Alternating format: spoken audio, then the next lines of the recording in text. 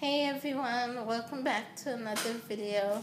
So today I'm going to be doing a book review, and the book I'm going to be reviewing is Daughter of Deep Silence by Carrie Ryan.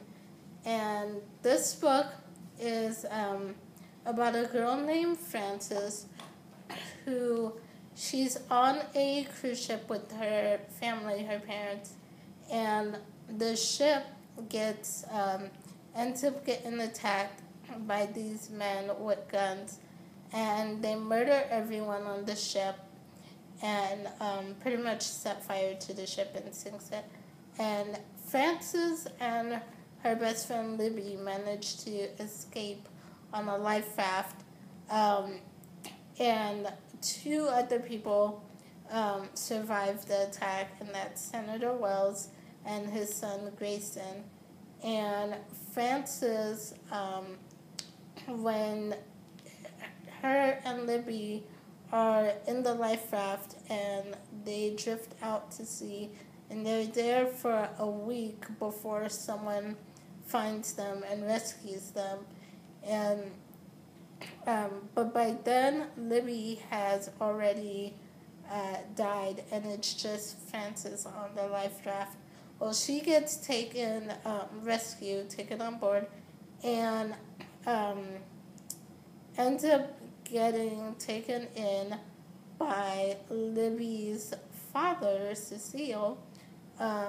She tells him everything that's happened, and he pretty much offers to take her in if and help her to find out what happened on the ship, who was behind it all, get to the truth of everything. But she has to assume Libby's identity to do it. So she does. She takes Libby's identity. And meanwhile, Senator Wells and his son Grayson, they have lied to everyone about what happened on the ship, and they basically said a rogue wave took down the ship and sunk it, and everyone on board, and they were the only two survivors. So pretty much they've been lying, and Frances wants to find out why. Why are they lying? Are they involved in what happened on the ship? What's going on? And she wants revenge. She wants revenge for what happened, losing her parents, losing her whole life pretty much.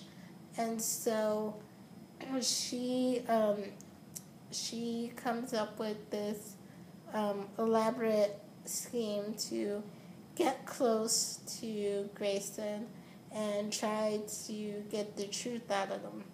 And just a little bit about Frances and Grayson.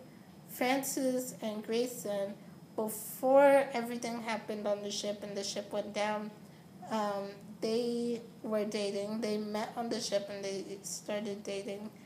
And they were falling in love until, ship got attacked and went down.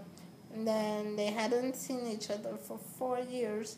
And Frances comes back to town to try to get revenge and find out why Grayson and his father lied about everything that happened.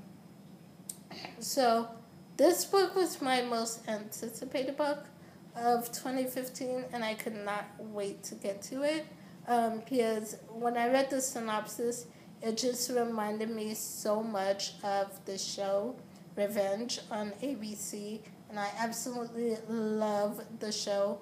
And so I could not wait to get this book and dive right into it and find out more. The one thing I will say is because it reminded me so much of Revenge, and I kind of had really high expectations going into this book, which is not really a good thing. because I I don't want to say I was disappointed, but I was disappointed. Um, because I did have really, really high expectations.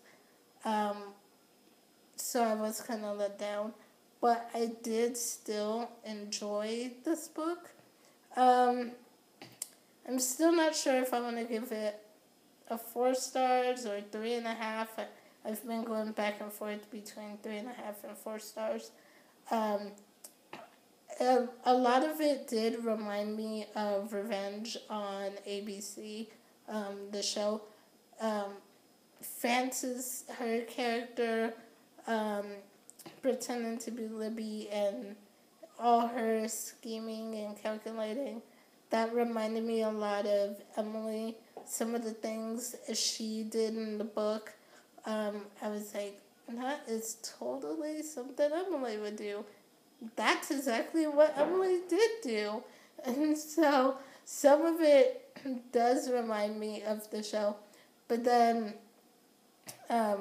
that's where the my expectations were way too high, because then some parts I would read and I'm like, come on, Emily would have never done, like, you should know better. Emily would have never done that. And I kept comparing the characters to the one on the show and the story to the story on the show, which in a lot of ways it is like that, because um, you know, Frances, when she gets back into town, part of her planning and scheming is to get close to Grayson again and get him to fall in love with her as Libby, of course, because she took over Libby's identity. So get close to Grayson, get him to fall in love with her, and get him to reveal the truth about what happened. And so that was, that part is similar to the show, because in the first season, Emily is trying to get close to Daniel as part of her whole revenge scheme. So there's a lot of similarities, but a lot of differences too. Even the names as well. The senator's son, Grayson, and on the show, the main character that Emily is trying to get revenge on, his name is Grayson. So there are a lot of similarities and parallels, which is why I couldn't help but compare this to the show a lot. And I did have high expectations and just didn't end up meeting those expectations. I did still enjoy it. I really did enjoy it. I got through it. Well, if it wasn't for work, I would have got through this super quick. But yeah, one thing though, the relationship between Frances and Grayson, I really didn't care about their relationship or them as a couple. It was interesting to see what would happen with them, because it would affect, her whole revenge scheming and plotting. That would be affected, obviously, because Frances goes into this thinking, okay, I'm going to go in, I'm going to get him to fall for me, get him to reveal what actually happened, but I am, furious at him for lying about it for all this time, and so my emotions are not going to come into this.